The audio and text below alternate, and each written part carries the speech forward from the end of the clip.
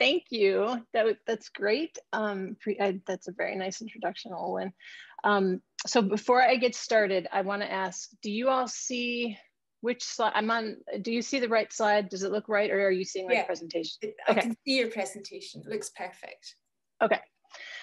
All righty. So, I wish we were having this meeting in person, I must say, but it's been really fantastic. I've enjoyed it. And I realized in the last breakout, so I always feel like, or in this case, I feel like maybe the talk that I've made won't, that maybe I'm leaving a lot of things out, but I hope that we just use it as a basis for discussion.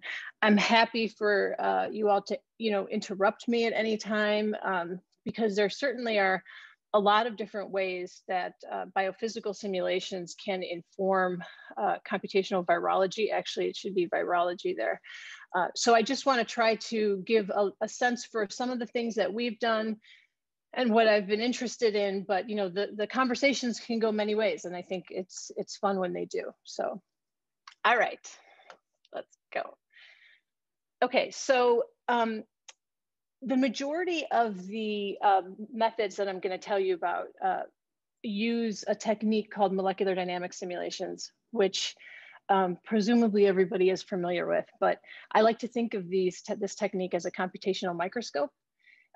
Where the idea is that we can now take multiple different types of experimental data sources from different experimental techniques and combine them in silico such that we can create data-centric, highly detailed, three-dimensional models of living systems, essentially, biological systems. And here, where the focus has really been on, as I'll focus today on influenza, so we're doing a lot of work in SARS-CoV-2, I think is, folks have mentioned.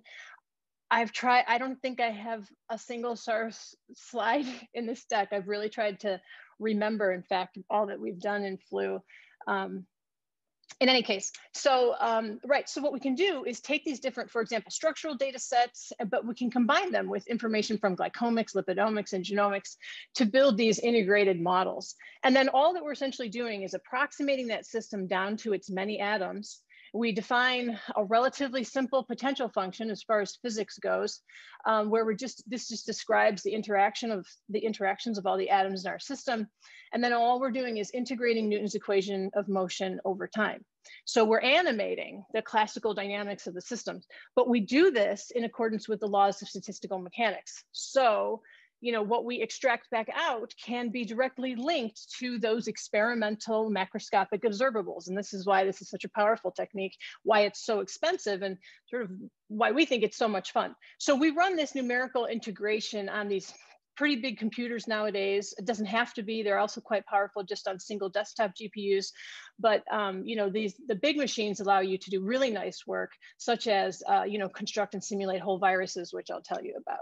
And so the whole thing that excites me, and I think many folks, is the possibility to now use these types of methods hand in hand with experiments to go beyond where we can currently explore with experiments. So to extend and augment the data that we can get.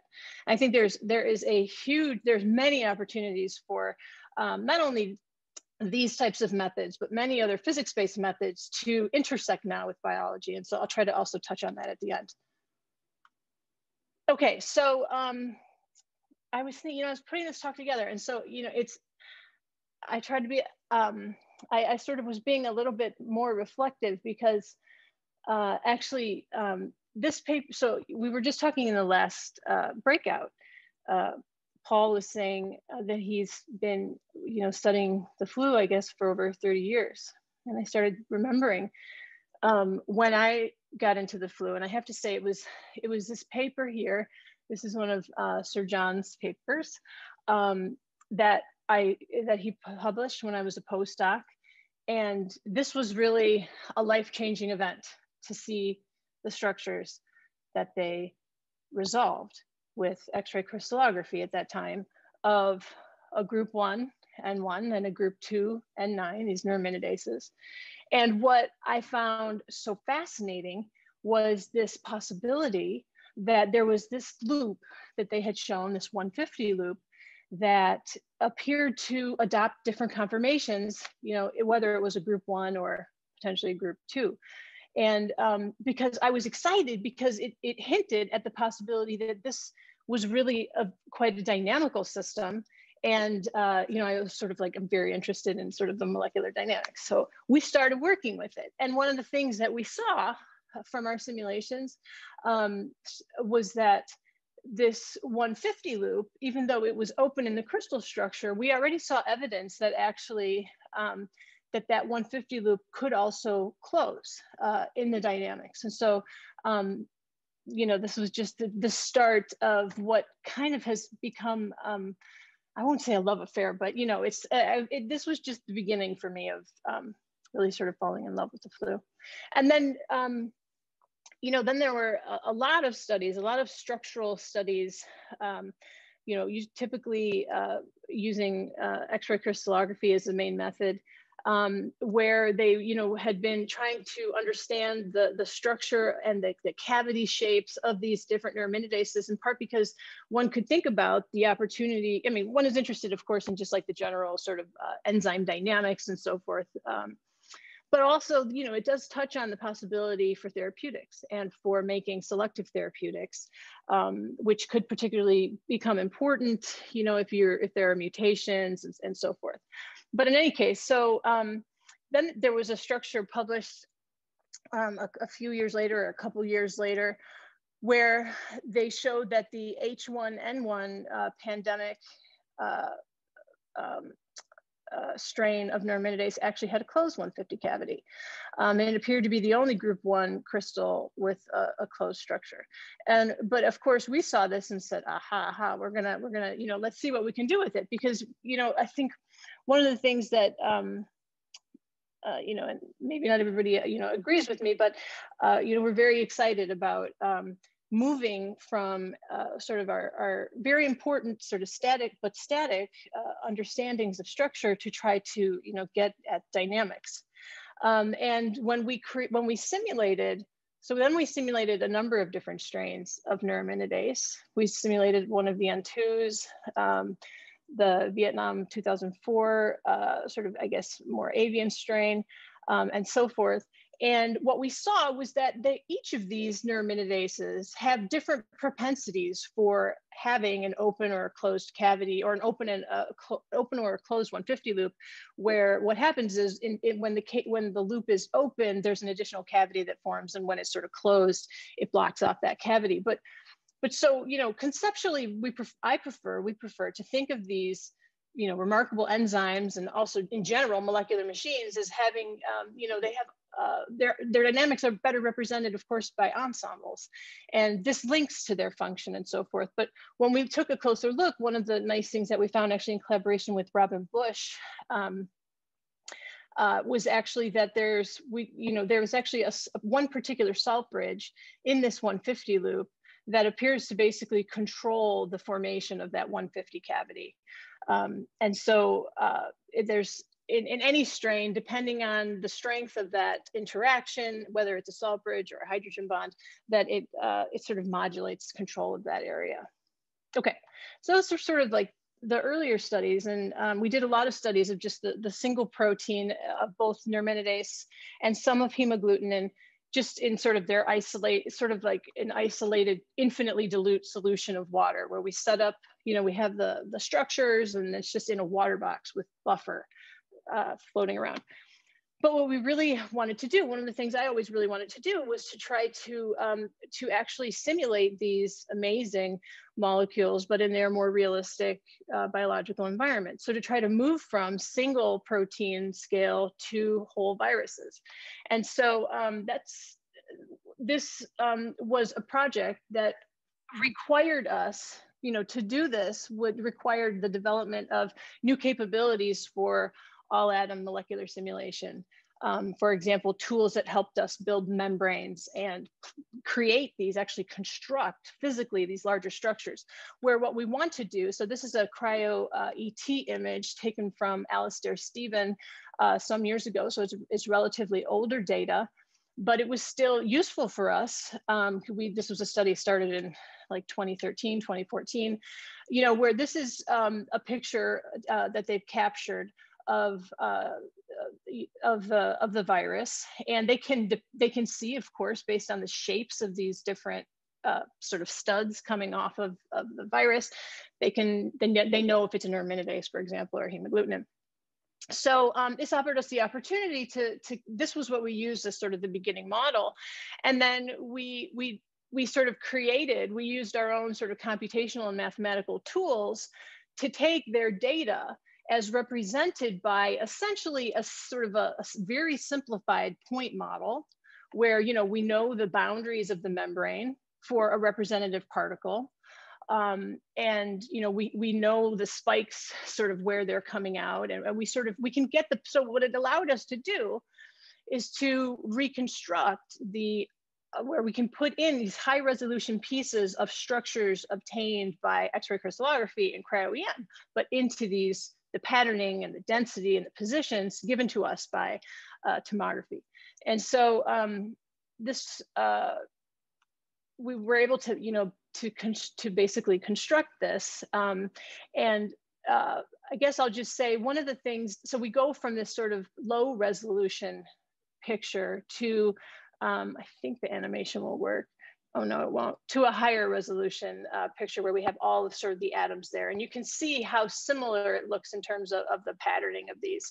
I'll just mention, in terms of opportunities for physics, there certainly is there's a lot of opportunities for physics-based models, particularly, I think, where you have what I call capability gaps experimentally.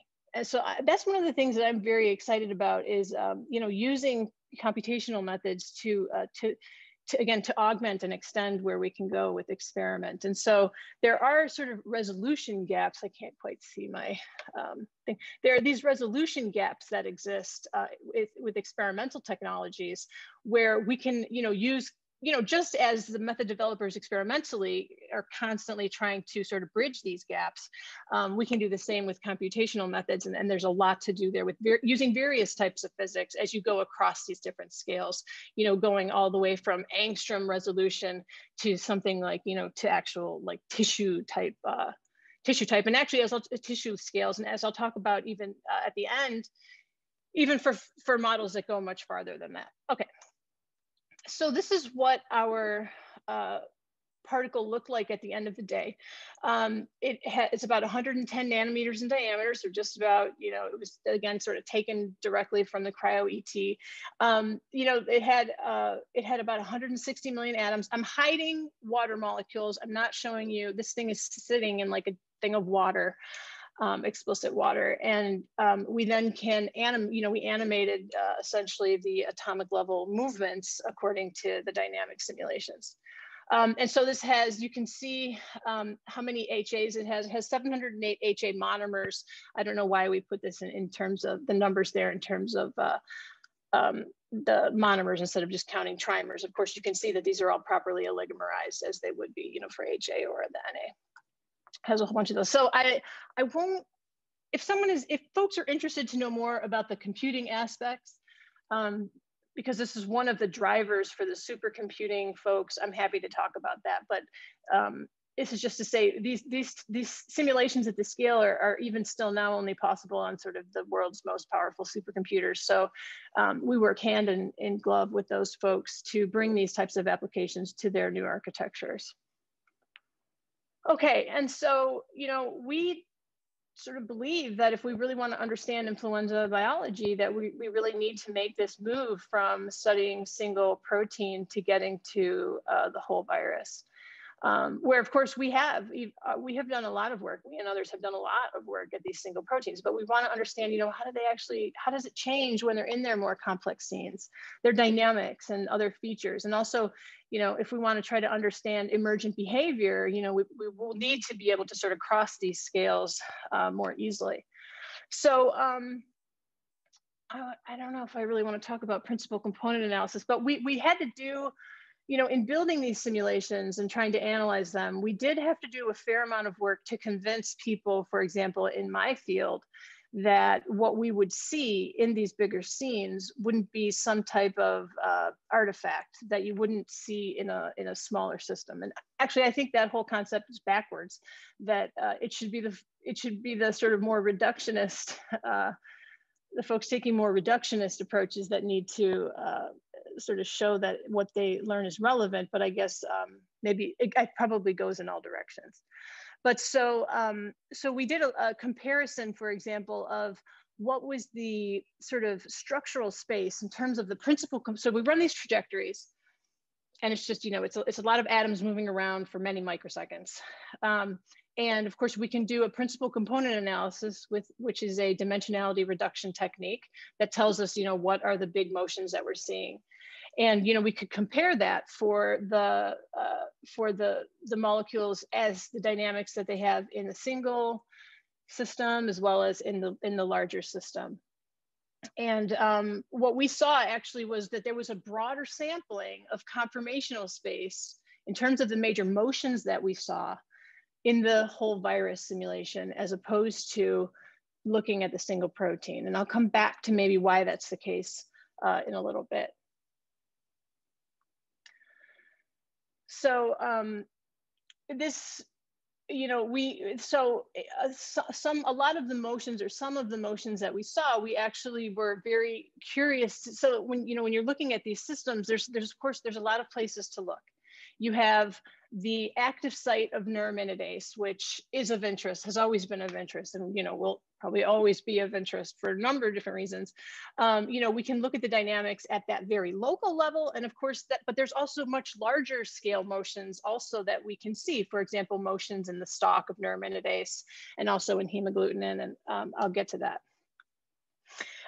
So I do come from sort of a chemistry background, and we are interested in sort of in these dynamical simulations, also trying to find, as these proteins move, how do they change? How do their ligand or substrate binding sites change? Because they are quite sort of plastic or flexible. And when they do change shape, how amenable are these sites to binding new ligands? And so we can assess those types of properties also through these methods. And what we saw was that this is, this has been published by now, but this crystal structure, if you just took a slice through neuraminidase and you did this sort of like drug mapping, or we call it hotspot mapping, this is basically like the equivalent to fragment crystallography, where you have like a structure and you flood the surface of your structure with different organic probes. And then you basically see where things stick in order to assess the propensity of surface regions to actually bind like ligands and other functional groups. So this is what the slice through the neuraminidase protein looks like, where this is basically where oseltamivir would bind. This is a slice through that same protein, but taken through a different snapshot in the MD. And you can see that, I don't give you any idea. Shame on me. I don't tell you any idea about how populated this structure is, but this structure here is one that we sort of get from a clustering analysis. And you can see how much this pocket has the ability to change. It's much deeper, this sort of invagination into the protein. And it does sort of present different opportunities for binding ligands, as you can see by these change of these sort of like these silver balls. These silver locations are basically indicating where ligands are predicted to have a high propensity to bind. And so, this suggests that, as of course now is a fairly well-worked concept, actually, that structures that result from these dynamical simulations can be gainfully used to try to understand, first of all, like when these new pockets opens up, they can be drugged, or they can be sort of bound, ligands can bind. I've always been interested in this mobility because I think it has something to do with the capacity of these amazing molecules, both hemagglutinin and neuraminidase, to bind to these sialic acid receptors, which are highly variable, heterogeneous, very flexible molecules. I think they also have flexibility, and this could help how it makes these encounter complexes, at least to start. Okay, and so one of the interesting things that we also probed was the secondary binding site in NA. So neuraminidase has the primary binding site, which everybody, is mostly everybody is familiar with. This is where, for example, oseltamivir binds. But then there is a secondary site, which was mentioned in one of the talks yesterday. And this is sort of a long known site that has heme absorption activity, but it's sort of the interaction with the primary site and exactly its function, basically that's been sort of unclear. So some years ago, actually, we ran some what we call Brownian dynamics simulations. And with Brownian dynamics, this is just a different type of physics. It's basically, you're looking at rigid body diffusion. So you have two sort of entities, and you're seeing how they associate to form what we call an initial encounter complex. Typically, when we run these, we don't have any solvent there, so we have what we call a continuum representation of the solvent, and so they run very fast, and it's basically, this association is primarily driven by electrostatic forces. So we ran studies where we compared the association or the on rate, so the kaons, of, for example, sialic acid and oseltamivir to these different sites. And one of the things that we saw from these simulations was that the secondary site in avian strains it appeared to have it bind faster to the secondary site than to the primary site for certain strains, or for example for N1 but not N2. And we made these predictions about the propensity of these sites to be bound.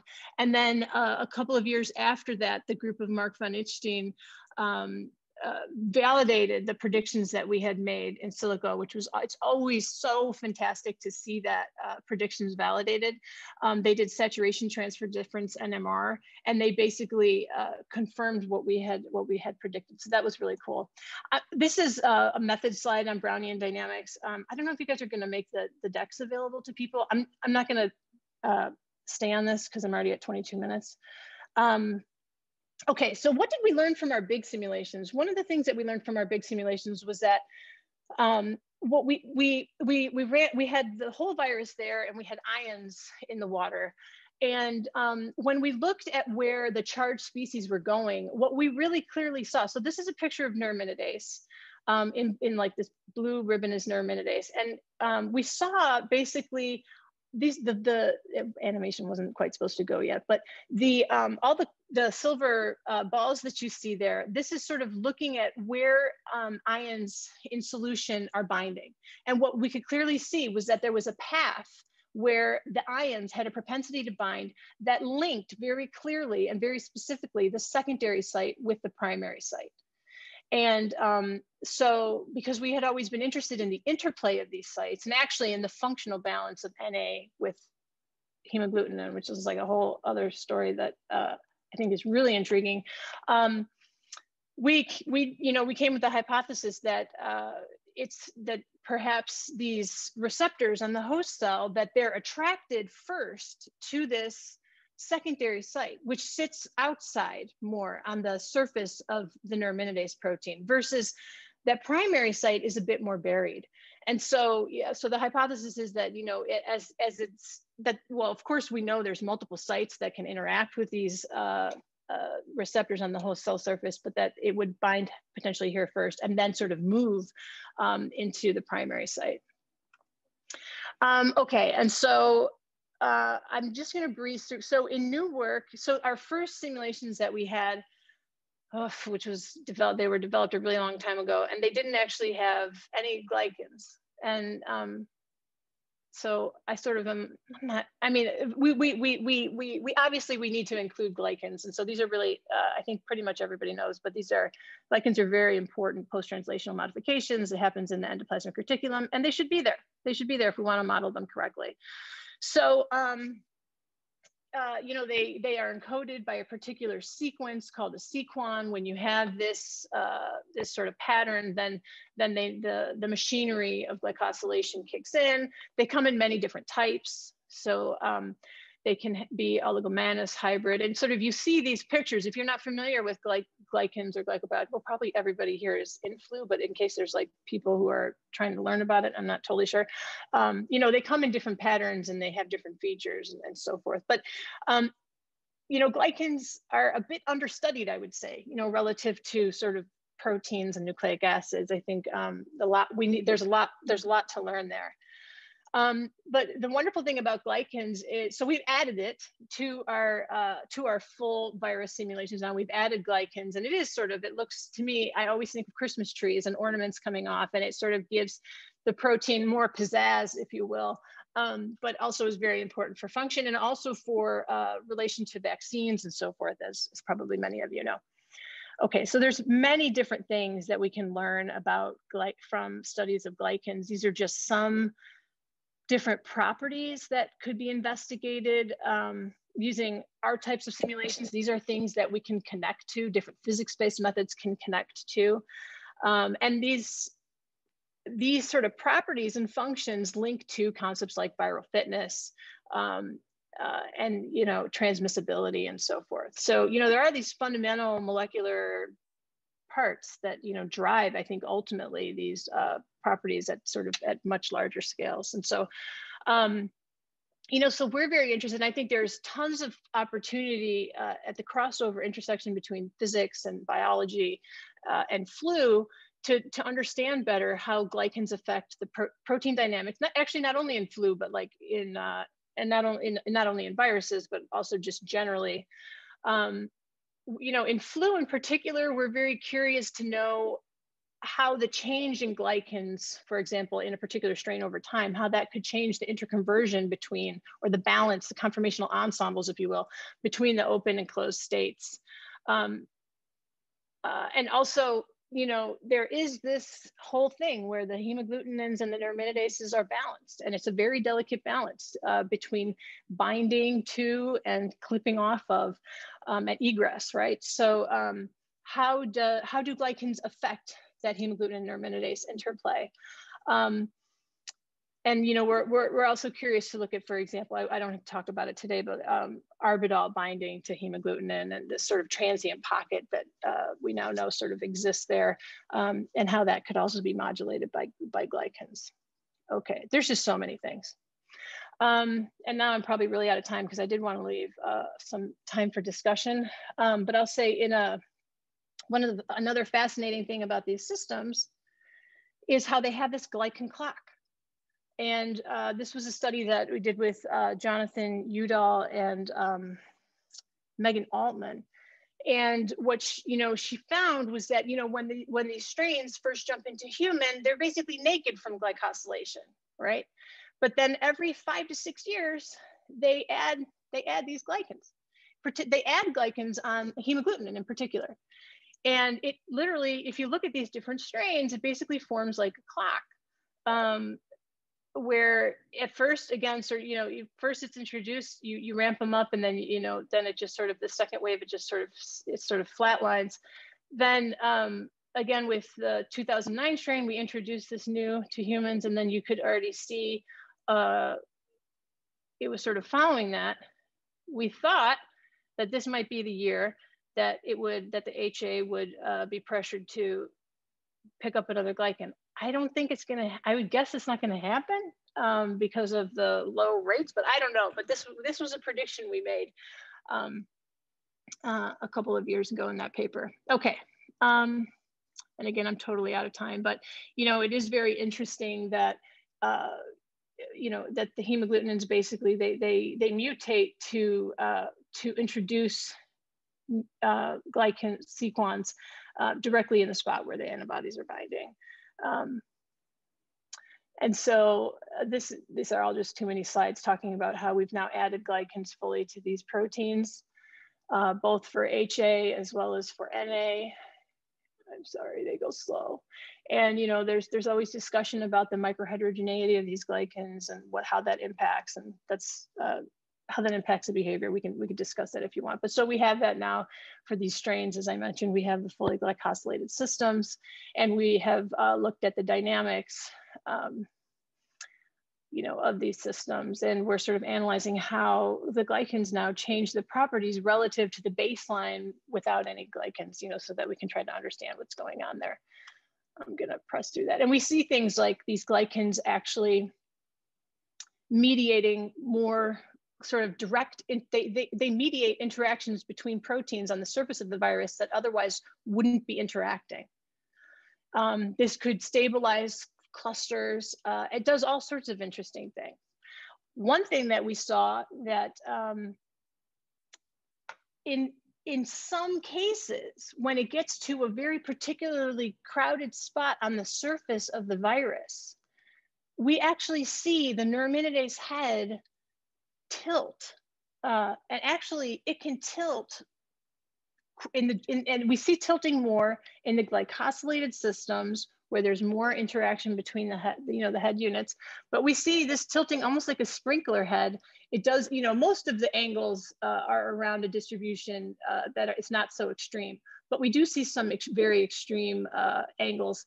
And here where there's actually interactions between the head of the underside, basically, of the neuraminidase head with glycans coming off of the stalk. This hasn't been published yet.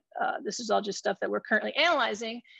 And unfortunately, because of SARS-CoV-2, we got basically everybody who's working in flu in my group is working on SARS-CoV-2. So this data is just sitting there waiting to be mined. We have a second set of simulations where we introduced the Michigan strain, where now the virus has adopted an additional HA glycan site on the top of the head, and neuraminidase actually loses a glycan. So I asked that question yesterday because we're constantly thinking about, in the whole system there is this balance of factors. Okay, I'm at 32 minutes now. Okay, but I did just want to say something that came up. We had just a wonderful discussion in the last breakout with Paul and folks. I see just so many opportunities at the intersection, of course, of physics with virology. I think two that I'm particularly fascinated by, and I think many people are, understanding better what happens to these viruses when they are in aerosols and or in droplets. And that includes the interactions of mucins. What's happening? Are they giving some sort of protective factor and different kinds of mucins from different species? Capicolor theory is something that is a bit more physics-based, or at least atmospheric chemistry / physics. These are physical models, but they're very poorly, they don't appreciate molecular complexity at all. So there's a huge need to develop better models for hygroscopicity. That's what this capicolor theory relates to, for droplets and particles that actually have more than just water or salt and water. Because they do, when you get these viruses in these droplets or in these aerosols, you have mucins, you have other proteins, you have all sorts of stuff in there. And so how does that actually affect these properties that will go on to really impact whether or not the virus is, sort of the longevity of the virus in these different environments, and also how that can be modulated based on the roles of the protein glycosylation of the virus itself. And then, of course, there is so much to be done in terms of trying to understand the amazing and enormous range of conformational changes that we see in, for example, the hemagglutinin. This beautiful paper, also by Sir John, sort of more recently, looking at and trying to connect this type of data with more physics-based mechanical models, but that's really sort of informed by experiment in a sort of a really integrated way. And there's a lot of these things also folks in SARS-CoV-2 are now looking at with the spike protein. But we shouldn't forget about influenza, even though we sort of have been terribly distracted. Okay, and I'll just end with that. So I have a terrific group in La Jolla. It's beautiful. I would love, you're welcome to come here. I'm sure there's much to discuss. Jacob Durant is really one of the heroes who worked very hard to set up the original whole variant simulations. It was a lot of effort. Lorenzo Castellino also has carried that work on. And I'd like to thank you for your attention. And I'm sorry I went 4 minutes over, but I would love to take questions and discuss. Great.